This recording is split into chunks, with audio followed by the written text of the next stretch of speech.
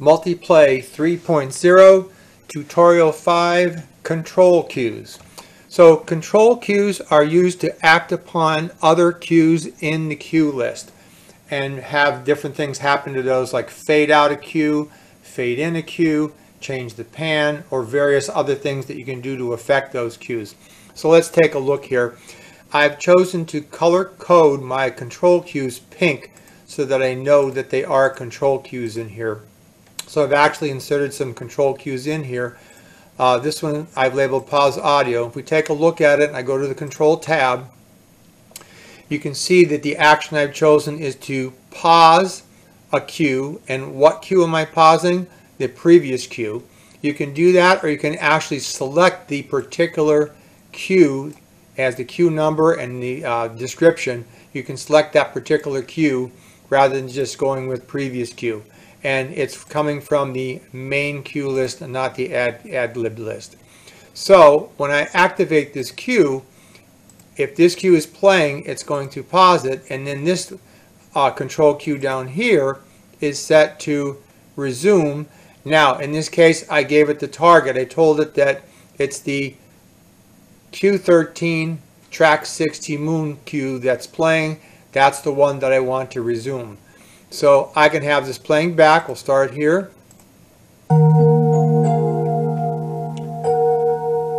Pause it and then resume it. Alright, and there's a lot of other options. Let's take a look at the menu here under control.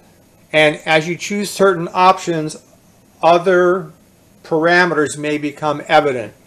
For example, if I request a volume change, it's going to ask me, what cue, previous cue, or I can target a specific cue, and I can change my volume here, and I can also put in the amount of time. So rather than being an immediate jump to that volume change, I can have it gradually fade to that volume fade.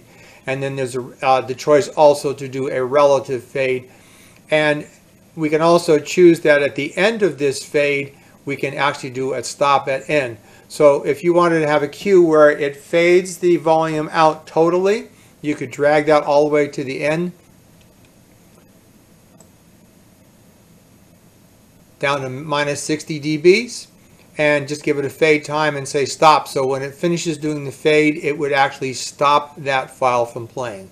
So as I said, there are other parameters that may become evident as you make your action changes here. Pan changes, same idea. You can move the pan left or right and it gives you a fade time and a relative fade for that. Speed, tempo, pitch change, same thing. Fade all previous would fade any cues that came before this control cue. So if you were doing a layered thing, say with like rain and lightning and wind that's layered, instead of doing an individual fade for each of those wave files, you could simply do a fade all previous control cue, and that would fade any cues that are currently playing back. It would fade those out. Exit loop, if you chose this. If you are playing a loop, so the audio file that you're dealing with is looping, you can tell it to exit the loop. So on the next available time that it goes through the loop, it would go past the stop point and continue playing to the end of that particular cue. So that comes in handy if you want to loop the beginning of a cue, say to give the actor some extra time to do something on stage or to move some set pieces, but then you want the cue to continue after that little loop section. You can use this control cue to say exit the loop, you send it that message, and it gets out of the loop and then moves on and plays the rest of the audio cue. So that can be useful for that. Set position, you can set the position of the start of the file. It's the way to set the start position for a particular wave file that's going to play back. If you haven't actually done that in the cue itself, that can be set that way. And there's from the start or from the end, there's different choices. Then you type in hours, minutes, seconds, and then milliseconds to set that.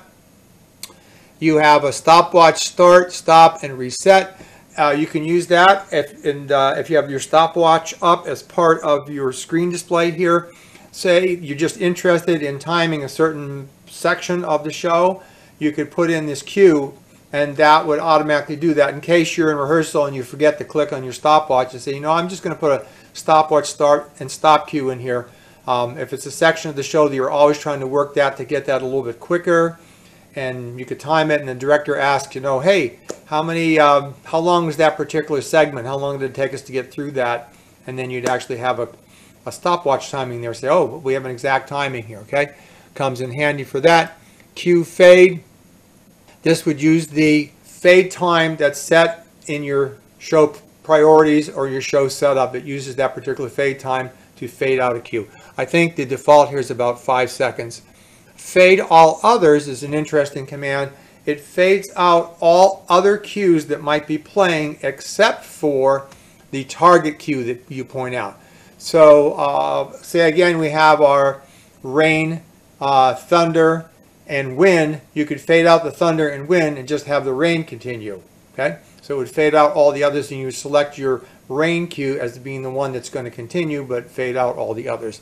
Audio trigger enable, audio trigger disable. That's something you probably will never need when you're doing the show.